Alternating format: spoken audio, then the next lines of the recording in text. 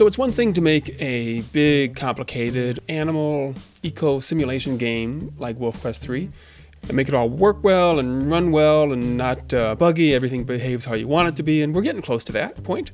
But then it's another challenge on top of that to make such a game run smoothly on a wide range of computers.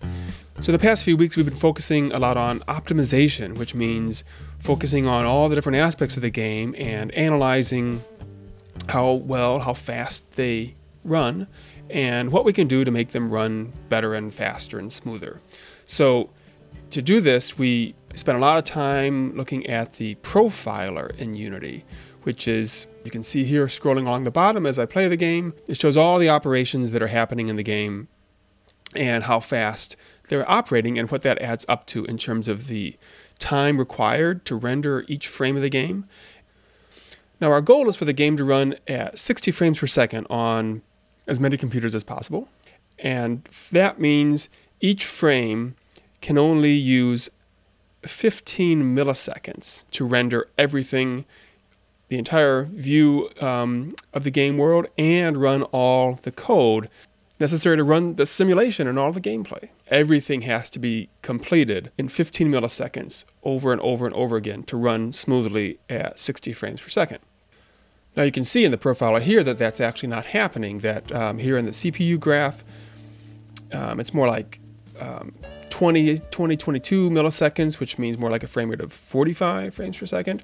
That's actually right now because in the editor, there's a lot of background work going on, and when we actually build the game to an app, there's a great deal of code optimization that goes on. So we actually gain a fair bit of performance there. So this is not a reliable indicator of the actual performance, but we can break down all the functions that are happening and drill down and see what's taking more time or less time and focus on what we need to optimize and then try some optimization and then look at it and see how it works. But then we actually have to do a build and run the profiler from that in order to see the actual effect and the actual performance in the game.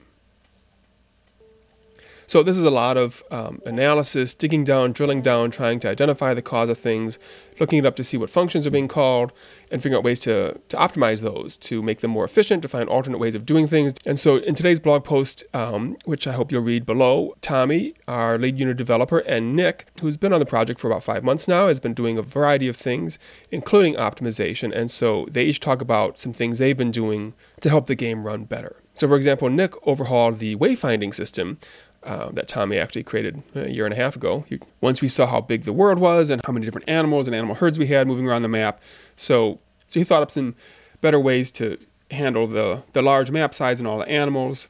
And again, he talks about it in the text below, so I encourage you to read that. But basically, he developed a level of detail system, which we use for a lot of models, in that they are more detailed models when you're up close, and then as they're farther away, they shift to lower polygon models because you don't need that much detail, and so it's faster to render them, and so you gain efficiencies that way. So he took the same idea to the wayfinding system, and so when the computer, when an animal is looking, trying to decide where they want to go, they start with kind of a low detail map of the whole world and choose an initial point to go to, and then it gets more granular as they make kind of sub-decisions to navigate exactly what course they're going to take to that map. So that was a clever way to retain our overall wayfinding system, but make it more efficient, to optimize it. Along with that, Tommi's been working on optimizing a lot of things to do with the animals. One of the big things we had was spikes. You can see these in the profiler, these big spikes when animals spawn, flocks spawn and animals spawn, because it takes a lot of processing time to pull those out of the stored data and instantiate them in the game, configure them, get them set up and off and running. So he's spent the past week or two working on ways to optimize those, in particular, those spawning spikes. And he talks about those, again, in the text below.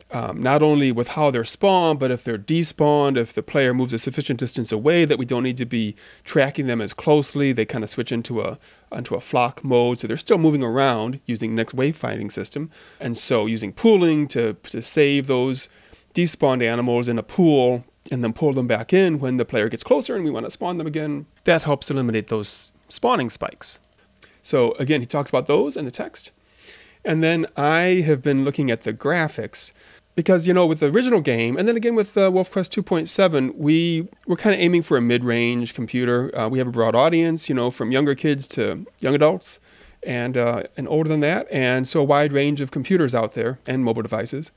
And so we've always kind of aimed for the mid-level of graphics, which has made the optimization task easier because we don't have to work as hard and figure out ways to have it work well on weaker computers, but also kind of set a ceiling as far as how good the graphics could be on a better computer. So with WolfQuest 3, we set our sights higher, and we've all been developing the game with pretty good gaming rigs with NVIDIA 1060 cards, and now we have to figure out how to scale it down to run on weaker computers with integrated graphics and mobile devices eventually. So that's been a challenge. Further complicating that has been we're working with rural environments in Yellowstone. The forests are a certain density, even though that's really kind of at the edge of what computers can handle for runtime graphics right now. So we have to look closely at how dense our forests are, maybe dial back a little bit from how dense they really are, still retaining that idea of a dense forest. Because we have got this 24-hour dynamic day-night cycle, we can't do other common optimization tricks like baking the lighting and the shadows into textures, because that's much faster than trying to draw all the shadows dynamically, again, within 15 milliseconds, every frame by frame.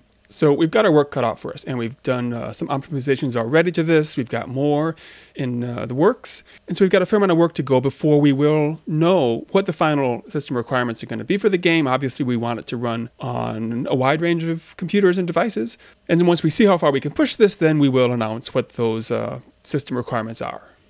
So along with all these things, we're of course still we're working on more animals. We're refining the gameplay and beta testing, and all these things are moving forward simultaneously as we get the game in good shape and ready to release into early access as soon as it's ready.